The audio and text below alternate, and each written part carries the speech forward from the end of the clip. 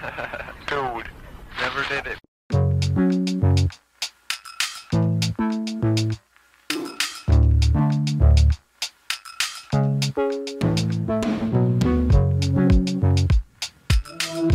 Welcome back to Never Did It. I'm Jake Ziegler. I'm here with Brad Garoon. On Never Did It, we look back at the last 100 years of movie history in an effort to fill in some of our movie blind spots. Today, we're covering the year 2007. Brad, why don't you tell me what movie you chose for me for this year? I gave you the micro-budgeted movie of The Man from Earth or Man from Earth. I can't remember if it starts with I think it's the Man from Earth, yeah. The Man from Earth. I watched this during my year of watching a movie every day for a reason. Those reasons are usually it's someone's birthday, someone died, national whatever day, like on National Iced Tea Day, I watched New Jack City. I've actually never seen that, but I know that's supposed to be good. I watched that on National Iced Tea Day. I don't remember the occasion that I watched this, but this is like a classic Tubi movie. It was made, I think, for nothing at all. And it is people sitting in a room talking, and then suddenly it's a sci-fi movie because of what they're talking about. And I just love that the movie is a sci-fi movie just because of what people are saying, not because of anything that happened. And that sci-fi conceit is that one of the people, it's a going away party for him. He's a college professor and he's got all his college professor buddies with him. They are all kind of like slightly different. They're all intellectuals, but they're all slightly different. Some are religious, some are not, some are skeptics, some are not. And he tells them that he has to leave because he's been there too long and people are going to start to notice that he doesn't age. And not only does he not age, but he has existed since the dawn of man. And he has had to, every few years, change his life completely so that people don't realize that he is living forever. And why does he do that? Because in the past, when he stayed too long, they've thought he was a witch and tried to kill him. Oh man, I was like, what is this movie? What a cool conceit. And I wanted you to see it. And I saw your Letterboxd review, so I know you didn't like it as much as I did, but it seems like you did find it interesting. Tell me what you thought. That is exactly right. I did find it interesting. I really do like the conceit of the movie, and like you, I love your list, the small sci-fi list. Mm-hmm. I just think that's such a cool idea because yeah, there are no effects in the movie. It's not like they're not going anywhere or like doing anything. Yeah, they're all just sitting in a room chatting with each other. I thought it was a really cool idea and a really cool setup. By the end of the movie, it kind of fell apart for me in the third act a lot. But even like the actors, they're not very good, and the movie it looks every bit of the low budget that it is. But I found that kind of charming and that whole bit of it. So I really liked it for about 2/3, and then yeah, the last third was not so good. When it turns into, like, again, spoiler alert for 15-16-year-old movie at this point, when they start getting into, like, I thought it's interesting enough to have a guy who's lived through that much history, and have him talk about, like, okay, and they ask him questions about history, and he's like, okay, I'm not omniscient, I'm still just one guy who's only lived one life, like, okay, like, that's really cool, and, like, what were his experiences? But then when it's like, you can have, like, one of these things where it's like, okay, I have an actual Van Gogh painting from Van Gogh, like, okay, that's kind of cool. You get one, but you don't get to hang out with Van Gogh, sail with Columbus, and be Jesus, like, all at one time. Like, that's too much. Okay. Yeah. We're going to get into how being Jesus kind of, while I think it's hilarious, it does, and this is not a comedy, it does kind of ruin everything. And that's why for me, it's a 4-star movie, not a 5-star movie. It does kind of ruin everything, especially, and we'll talk about this too, the sequel. Yeah. You mentioned, they're not great actors. David Lee Smith, Tony Todd, especially. These are, well, okay. So Tony Todd, people probably know from, if they know him at all, from Candyman. And then if they know John Billingsley at all, I believe he was on Star Trek Enterprise. Oh, okay. And those were the only two. I recognized Tony Todd and I recognized John Billingsley. I did not know David Lee Smith. He's mostly known from Man from Earth and Man from Earth Holocene. Apparently, he was in Fight Club, but I don't recall that. Oh, yeah, we just watched that recently too. Yeah, so clearly not a big role. I think he's solid, but what I'm getting at, especially with John Billingsley being from Star Trek Enterprise, these are at best like TV actors. These are not movie stars. Right. And this is a teeny, teeny, tiny movie. The budget for this movie, $200,000. Right. That tracks. And what I loved most about it, the idea, I liked what you liked, the fact that he lived one life and they had an explanation for why Jesus would have had the ideas he had when no one else around him would have had those ideas, which is that he was living in the East and learning. But then it's like too much. He was learning from, I think it was Confucius or Buddha. Buddha. From Buddha. The Buddha. Right. So he's learning from Siddhartha.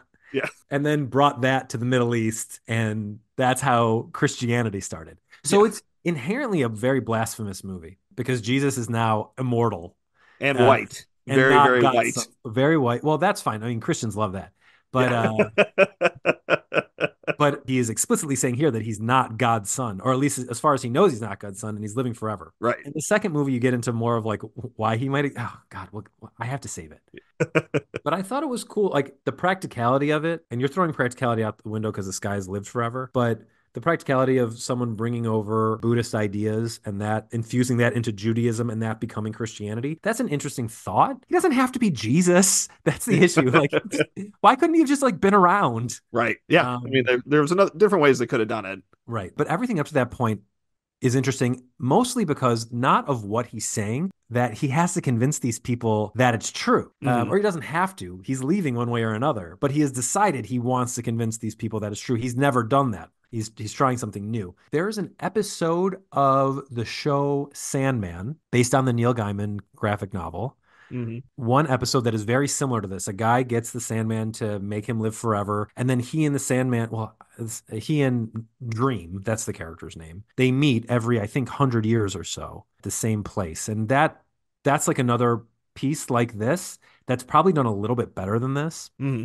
So if you're interested in the story but don't want the religious overtones of it, just watch the Sandman episode where the guy lives forever. But this just made my brain really perk up and think like, man, what other cool stories could come out of this? Hmm. Unfortunately, the story that did come out of this was bad. And that's the story in the movie Man from Earth Holocene, the sequel, which came out, what, like 2 years later?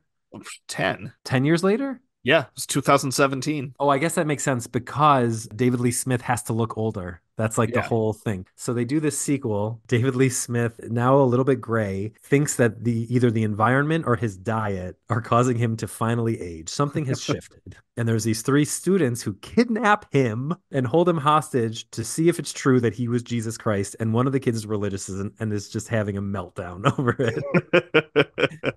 And it It's so sucks that weird. it's so weird. And it just sucks that they took the least interesting part of the first movie and made that everything about the second Hmm. movie. From my understanding, this was going to be a whole series of movies. And after the second movie was just terrible, it was like, well, why even bother?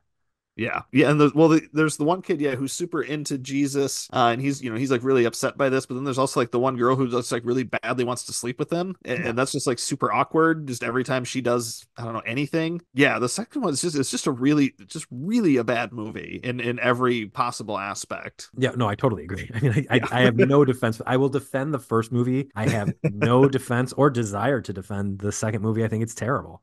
Have you seen a lot of these like really tiny budget movies? There's like Neil Breen movies. Have you ever seen a Neil Breen movie? I don't think so. Okay, so Neil Breen is this guy who self-finances all his movies and he's made tons and they're all super strange, but they have a big cult following. Hmm. He's a very weird guy. I don't know. It's just like basically what happens is a rich guy decides he wants to make a movie. Or like there's a sequel to Showgirls that's Is like there? yeah, that like looks kind of like this. It's like no budge, goes off in a totally different direction. People just like getting the rights to something and making something on no budget whatsoever. Right.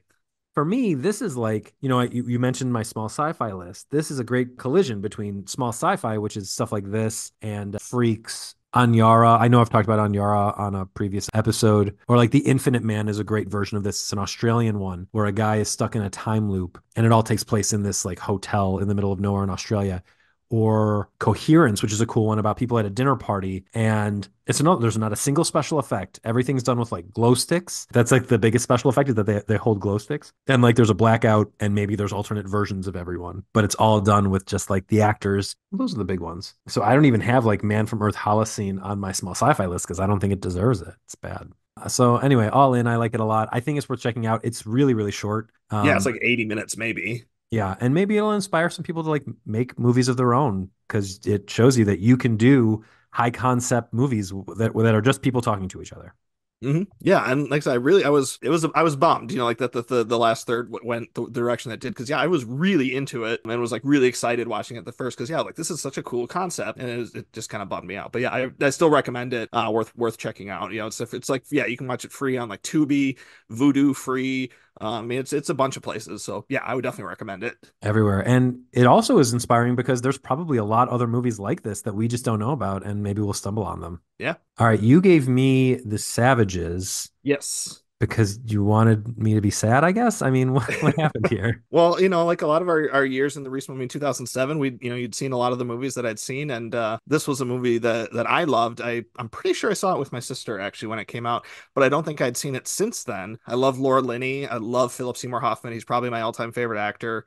Between him and Paul Giamatti are probably my two favorites. And it's just even seeing Philip Seymour Hoffman right now, like I know he died a long time ago, and I normally don't get like this worked up about stuff, but like it's hard to watch him sometimes too, because it just makes me sad. Like we don't have him anymore. So I don't know how many of his movies I've even watched recently. So, but I love him as an actor. I knew I loved this performance, and like I said, I love Laura Linney, and I just think it's a really interesting movie about like these really interesting and unfortunately sad characters who are thrown into a situation that they are not equipped neither of them are equipped to handle emotionally. Certainly not emotionally. So yeah, I guess I wanted to make you a little sad. I know you assigned me this, I think, before it happened, but a couple years ago, my dad had a pretty nasty episode and wound up in the hospital, and he's been dealing with some stuff since then. I actually found out a couple days after I watched the movie that he had a similar one, not as bad. Didn't have to go to the hospital. So watching stuff about dementia has been harder for me too. And this is about Laura Linney and Philip Seymour Hoffman taking care of their dad with dementia near the end of his life. It's a comedy, like a dark comedy.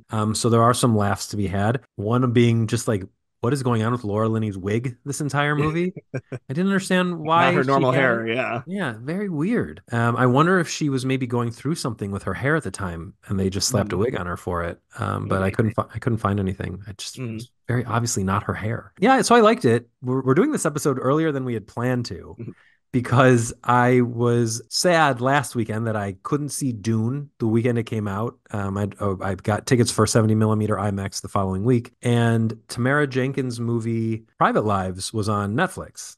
And I remember thinking that looked good. So we watched it, and I looked it up, and I found out that Tamara Jenkins had only directed 3 movies. And I asked my wife if we could watch all three that day, and she was down because it was a rainy day. And we watched all three, and this was one of them. And I was like, Jake, I'm watching Savages. He goes, oh, I gave that to you. I'm like, all right, I guess we're Yeah. doing that episode. Yeah.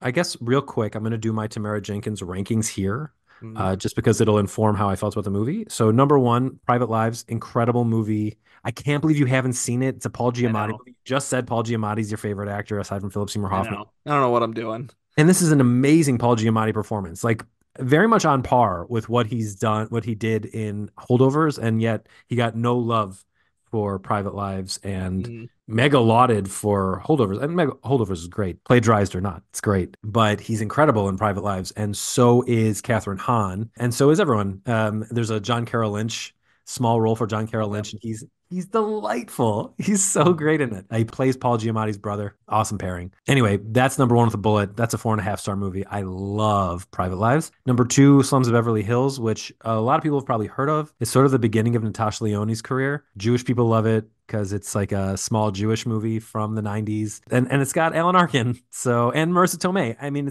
and David Krumholtz. It's How have like, I not seen this movie? yeah, it's awesome. That also is really good. And what's his name? Scorsese's guy, Kevin Corrigan, just like Oh killing it. yeah, I've met that guy. Really? Yeah, he the year remember I've talked about Big Fan on the podcast before.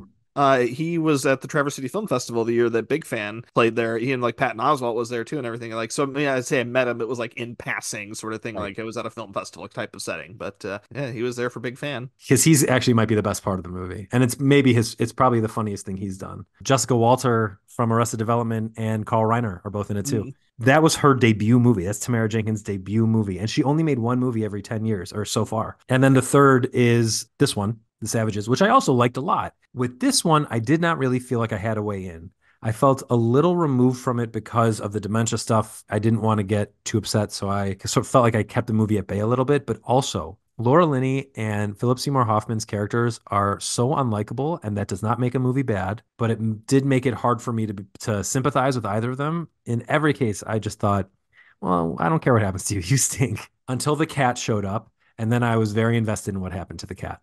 Genghis. Great name for a cat. And Molly, the dog? Marley. Marley. Oh, that's weird that her name was Marley. Yeah. She was a golden retriever. And I think it was before it was before Marley and Me came out. I think the book too. Well, spoiler alert, this Marley doesn't die. And that That's right. is absolutely a spoiler for the end of this Yeah. movie. This Marley lives. Mhm. And the movie does have a happy ending, which is nice. Yeah, it's nice. It's kind of funny. I think it's maybe for me like 20 minutes too long for what they're doing with it. Hmm. But everyone in it's incredible.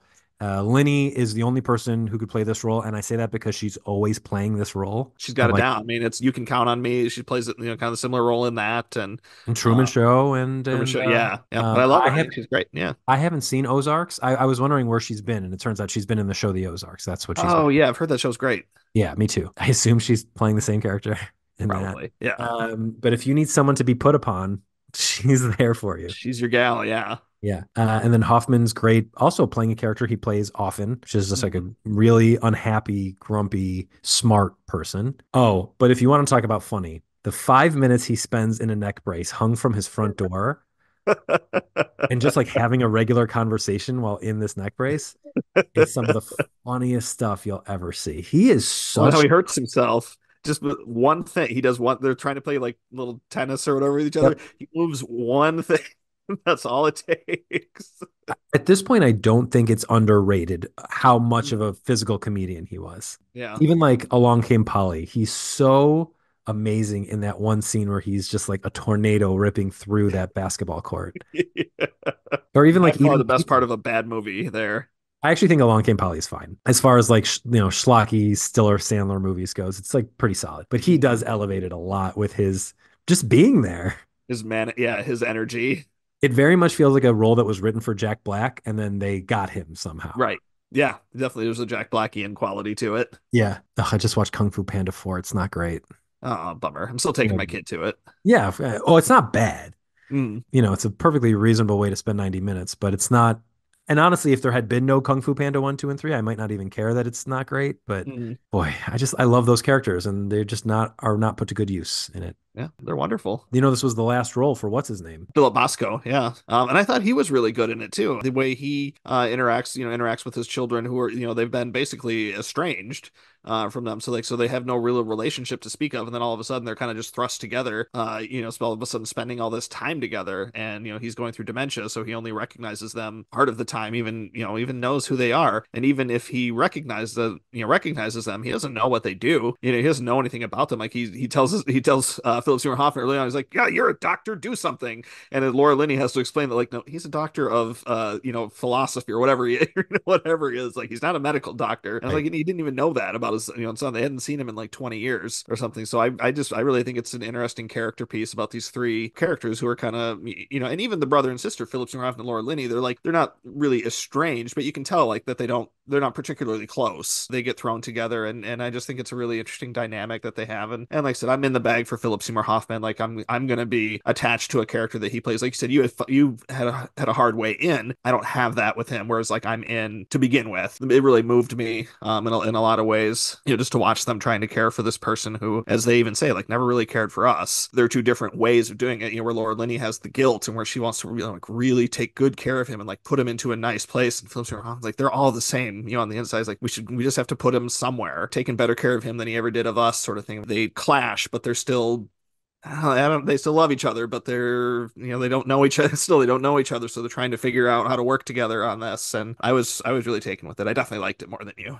Well, you're leaving out sort of an important part of their relationship, which is they're rivals. They That too, do yeah. they do very similar things and they're very jealous of each other and they make things up. He's more successful of a writer than she is, so she makes up stuff about her writing career. She's having what you could call a successful affair with an older guy played by Peter Friedman, who is very funny and like clueless. But she does have a slightly, even though it's crap, she has a slightly more fulfilling personal life than him, whereas he has this relationship with a Polish woman who played by Kara Seymour, who he loves, who he lies about how emotionally invested he is in her because she is going back to Poland and doesn't want to marry him. I think it's he doesn't want to marry her. Well, that's what he says, but then she later says he cries all the time, and it turns out he's not telling the truth about what's going on. He Yeah, in he the does have beginning, that scene in the bathroom where we're in the hotel. We see him cry.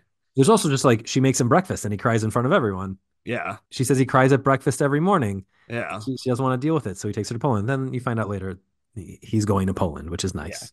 That is nice. Yeah. And there's another not related to their relationship, but then Laura Linney has not an affair, but she has like a nice connection with this nurse named Jimmy at the old folks home, played by a guy named, I don't know how to pronounce it, so I'm going to pronounce it wrong. Gebengba Akanagbe. He's very good. And she thinks it's more than it is because she is so starving for affection. But even when it's not what she thinks it is, they have like a nice moment together. He There's doesn't shun her or anything, like even when no, she crosses the line, he doesn't. he's a total sweetheart. He's far and away the most likable person in this movie, except maybe because she's our favorite, a very small cameo by character actress Margot Martindale. I was so stoked to see her. I didn't remember her being in the movie. So yeah, my wife Megan watched it with me too, and she is a big BoJack Horseman fan. So yeah, every time we see Margot Martindale, it's a big event in our house. And it makes you realize how much BoJack and probably also her season of Justified elevated her stature because this is before all that, and she's Mhm. literally in this movie for 30 seconds. Yeah, it's like one scene and that's it. And she's not doing anything much. She's just interviewing them for the nicer nursing home. So it is pretty incredible to see how, certain things can elevate someone. Jake, you have got to watch. You can skip the first couple seasons. You have got to watch her season of Justified. It's unreal. Mhm. Obviously, The Man from Earth, I don't even know if it played in theaters at all. It probably played at like some small festivals and stuff, but Yeah. certainly didn't qualify for any Oscars. How did The Savages? Savages did okay, actually. It was nominated for two of them. Laura Linney was up for Best Actress for this, and she lost to Marion Cotillard for La Vie en Rose, which is okay. Marion Cotillard was really really good in that, and then it was also up for Original Screenplay, which it lost to Diablo Cody's Juno, which I felt at the time was extremely overrated. I don't like her writing style at all, and I feel like it's also aged poorly in addition to not being that good at the time. So I think Savages would have been a better choice there. There probably would have were other choices that were better than Juno, but at least it got a little bit of recognition. I like Juno a lot, and I don't think it's staged as poorly as people think. Like, Mm. I actually don't think it's an anti-abortion movie at all. Well, I don't It's think so just either. Yeah, which is another. Actually, we're going to talk about Juno when we do our Villeneuve rankings because there's some Oh, crossover between Juno and Maelstrom, oh, and thematically. I'm surprised to hear you say you don't like Diablo Cody's writing style. You didn't like Tully or Young Adult, no, that's right. That's right. I do like Tully. I really didn't like Juno. And what's the other one she did? Jennifer's Body. Yeah, Jennifer's Body is okay. So you're more you didn't like one It's really I movie. just don't like Juno. Actually, Yeah, now that we sussed that out, yeah, I really just don't like Juno. I I was just gonna thought say it I'm was like really Diablo Cody's written some good movies. she has. Now I forgot she honestly I just forgot she did Tully because I Yeah, really did like Tully. yeah. And what about Young Adult? Have you seen that? Oh gosh, did she write Young Adult too? Yep, yep. Sorry, Diablo Cody, I like you. Okay, I there we just don't go. like Juno, but yeah, Young Adult I actually think is like really underrated. Yeah. Okay, there we go. We're back on track. All right, sorry, Diablo. All right, cool. Well, thank you Are for we gonna do we have top tens for Oh my 2007? goodness. Of course we do. It's due out in 2007. Brad Jake, Garoon, come I on, forgot man. about what we do. I forgot about what we Yeah. do. Yeah, let me bring up my list. I've got mine pulled up. Do you want me to do are we just doing top 10 or 20? Well, let's do top 10 because 2007's insane. It's like one of 2007 the is greatest years in movie history. And if we did top 20, we could do top 30. I mean, like it would be nuts. So That's let's true. just We do got it. to cut it off somewhere. All right, I'm not going to even name any honorable mentions because, like I said, it could go on forever. So I'm just going to cut straight to the chase and go with number 10 is Julian Schnabel's The Diving Bell and the Butterfly. Great lead performance. Matthew Amalric. Number 9 for me is the aforementioned The Savages. Number 8 is Sean Penn's Into the Wild. My number 7 is Tony Gilroy's Michael Clayton, featuring a great performance from the late Tom Wilkinson. Lost him too soon. Number 6 is the Irish romance drama Once. Number 5 is one of my favorite modern westerns, 3:10 to Yuma. I think it's a very underrated movie. Great performances by Russell Crowe and Christian Bale in that one. Number 4 is another Philip Seymour Hoffman movie. He's got two in the top 10, and he's actually got a third one if we go down to my top 20. But number 4 is Sidney Lumet's Before the Devil Knows You're Dead. Great Philip Seymour Hoffman performance. Also Ethan Hawke, Albert Finney, and Marissa Tomei. Just an incredible movie. Correct me if I'm wrong, but that was Sidney Lumet's final movie. I believe it was. Yes, that's correct. Number 3, and now I mean these top 3 are just upper echelon, all the way. My number 3 is David Fincher's Zodiac, which we've spoken about on the podcast at length. Number 2, which you will hear more from us in the very near future, is Joel and Ethan Coen's No Country for Old Men, and then number 1 is Paul Thomas Anderson's There Will Be Blood. So we actually have quite a bit of overlap, not surprising. Mm, Number 10, I have Judd Apatow's Knocked Up. really funny. Yeah, I think it's actually become kind of because the studio comedy has been diminished. It's hard for people don't really like go back and think that much about past comedies anymore. I think Knocked Up is a really good one, and it was the jumping off point for Seth Rogen, who now is like producing all of the comedies. Well, and I think the star hating the movie has kind of diminished it in some people's estimation Okay, too. but she stinks, so whatever. Number 9 is Richard Shankman's The Man from Earth. We've said quite a bit about it. Hmm. Number 8 is Tony Gilroy's Michael Clayton. So the overlap has already begun. There it is. Number 7, There Will Be Blood, P.T. Anderson. Number 6 is Sean Penn's Into the Wild. Oh, nice. Number 5 is David Fincher's Zodiac. Number 4, rounding around back around to Jonah Hill. My top 4 is a little bit different than yours, although not completely. Number 4 is Greg Mottola's Superbad, which I Mm-hmm. rewatched recently and my wife hated, which I thought would skew my opinion of it, but no, it just had me dig in further. I just love Superbad. Number 3 is Edgar Wright's Hot Fuzz, which is one of the funniest movies of that decade. I love Hot Fuzz. Yeah. Yeah, it's my favorite of that trilogy. Probably mine too. Yeah. Yeah, top to bottom, just unbelievably funny. Kate Blanchett. Yeah. Really makes that movie. And everything. Number 2 is the Coen Brothers' No Country for Old Men. You know what? I'll save it because, as you mentioned, we're going to be talking about it more in a future episode. And number 1 is a movie that Jake actually introduced me to, and a movie whose director has become worse, just like much, much worse with each film, including this year's Argyle, and that's Matthew Vaughn. This is his film Stardust, which is, we mentioned Neil Gaiman earlier in this episode because of his writing of Sandman, which is very similar to Man from Earth. He wrote Stardust, the book that this movie is based on. It stars Claire Danes and pre-Daredevil Charlie Cox. Oh, right. Yeah. Yep. It's got Sienna Miller being very cute. And then it has unbelievably great performance in villainous roles from Mark Strong and Michelle Pfeiffer. And it has what I consider to be a career best performance by Robert De Niro.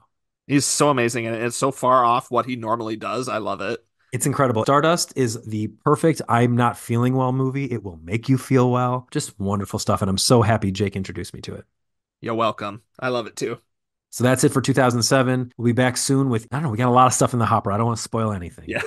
If you want to know what is coming out next week, go to our Letterboxd profile. You can find me at Brad Garoon on Letterboxd. I think, Jake, you're Jake Ziegler on Letterboxd. Yep. It's Jake_Ziegler. And both of us have pinned to our profiles our Never Did It podcast list. You could also just search for the Never Did It podcast list. And the 2 movies that will be discussed on next week's episode are always at the top of that list. We have a Facebook page now as well. You can check that out at facebook.com/Never Did It podcast. I'll be posting on that with new episodes and just fun updates from time to time about what we're watching and what's coming up. So check that out. And thank you for joining us for Never Did It.